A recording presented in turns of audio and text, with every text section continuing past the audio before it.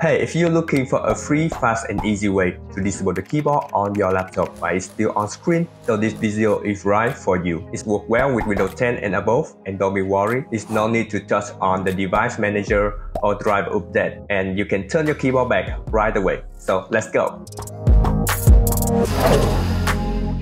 And the easiest way is to use the blue light key feature. This app is used to lock your key from not disturbing your laptop while you're working, but nowadays it works really well to use to do the cleaner for your laptop or you to lay down the cat on your MacBook.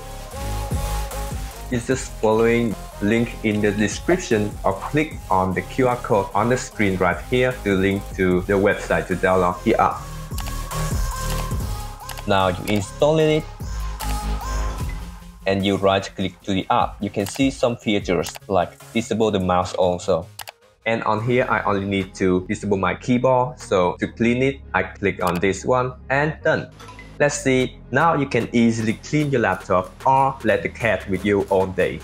I don't know, but when we're still watching a movie on the screen, their little cute thing always showing up and lay down to the keyboard and meowing.